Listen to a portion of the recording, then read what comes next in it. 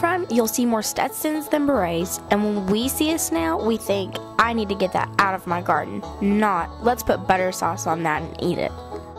But we do have an Eiffel Tower, beautiful marble landmarks, a winery, and a bakery where you can get croissants, baguettes, and a quiche. I'm from the second largest Paris in the world. We measure distance and time around here.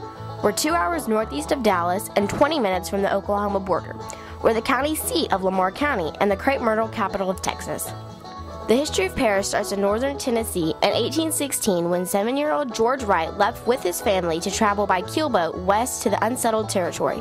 They traveled for 6 months down the Cumberland, Ohio, and Mississippi rivers, then up the Red River.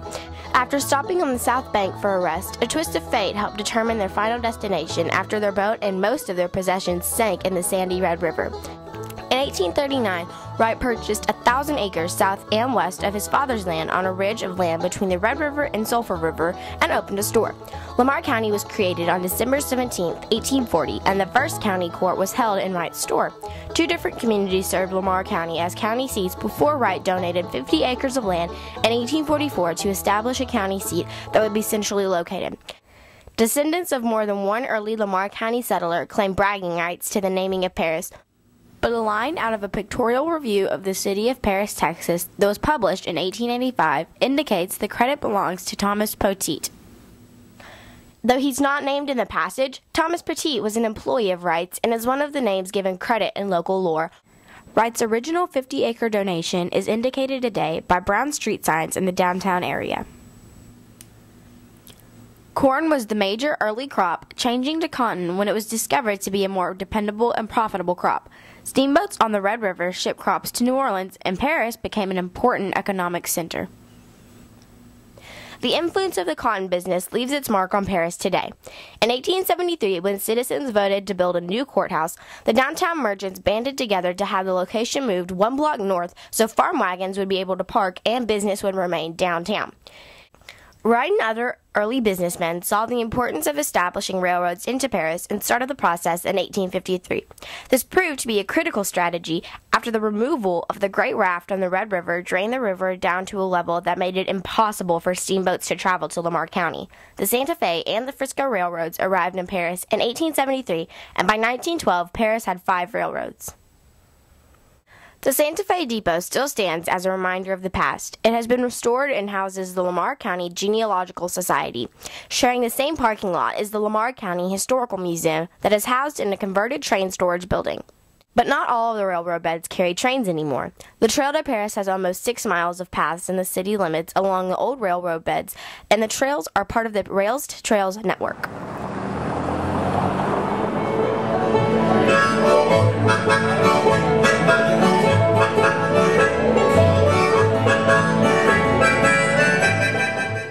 On the eve of the Civil War, Lamar was the only county to vote unanimously against secession, but readily sent troops in support of the effort when Texas joined the war.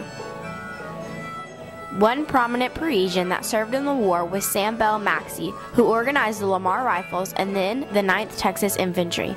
Maxey attended West Point, was Stonewall Jackson's roommate, and practiced law with his father, Rice Maxey. Following the Civil War, Maxey served 2 terms in the U.S. Senate. The Maxey home in Paris was completed in 1868, is now a state park and listed on the National Register of Historic Places. Rice Maxey is thought to be the first burial in Evergreen Cemetery, which was established in 1866 on part of Wright's original 1,000 acres. There are thousands and thousands of graves in Evergreen, including many of the early settlers, but the most famous monument in the cemetery belongs to Willett Babcock. Babcock owned a furniture and cabinet-making business, was an undertaker, and owned the Babcock Opera House. He was also the chief of the first fire department in Paris. In true Texas fashion, the monument features Jesus with cowboy boots on. At the beginning of the 20th century, Paris continued to grow and flourish and seemed to have fortune on its side. But that would all change March 21st, 1916, when disaster struck. Around 5 in the evening, a fire started in the southwest area of the city and spread quickly. Gale-force winds helped carry burning cinders up to a quarter-mile away, and fire departments from surrounding communities as far away as Dallas came to try and help. When the fire reached the courthouse, it had been raging for 6 hours and stopped the courthouse clock at just over an hour till midnight. An eyewitness account written by a resident that lived several miles west of Paris provides a chilling vision of what became of Paris. He says when nightfall came, the fire could be seen 20 miles away, and people returning from Paris had such discouraging reports that their stories were taken as exaggeration. But he went to Paris the next morning and describes what he saw. Soon the point was reached where a full view of the wreck and ruin could be had, and behold, Paris was not. There were acres and acres of chimneys. There were miles of tangled streets. There were thousands of smoldering heaps, but not a house in which shelter could be found. Over 1,400 buildings were destroyed. At the time it occurred, based on property damage, it was the worst fire ever in the state of Texas and among the worst in the United States. Paris was almost completely destroyed.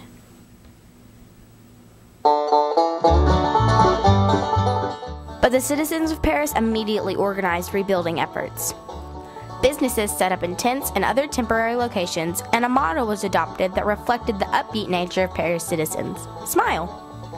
Within a year, most downtown buildings were rebuilt. Now downtown Paris is a time capsule. As you walk around, you see that many buildings bear the date of 1916 or 1917. It is the largest collection of buildings of that time period in one location, and the entire downtown is on the National Historic Registry. Following the fire, Paris resident J.K. Bywater donated his land his house had been built on and money to build a Grecian-style Paris-style. Bywater's Park is home to the Paris Municipal Band's summer concerts. The band was formed in 1923 and is the oldest continually performing municipal band in Texas. The band's Friday night concerts draw families with blankets and lawn chairs and always end with the song, "I Love Paris in the Springtime." But the downtown fountain is perhaps the most photographed memorial to the fire.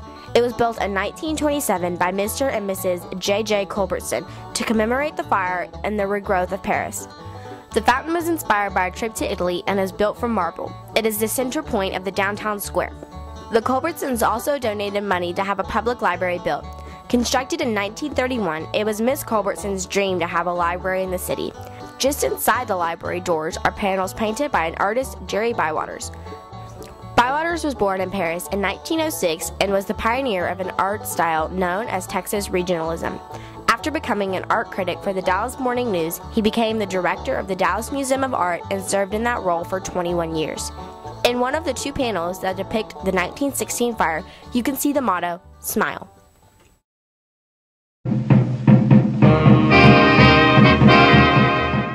The stars at night may be big and bright deep in the heart of Texas, but they are studied in West Texas at the McDonald Observatory, named after the Parisian William McDonald. Born in 1844, McDonald established the First National Bank, which opened for business on the northwest corner of the square in 1886. Under McDonald's shrewd leadership, the bank prospered. McDonald lived a frugal life, and when he died in 1926, he left over $850,000 to the University of Texas to establish an astronomical observatory.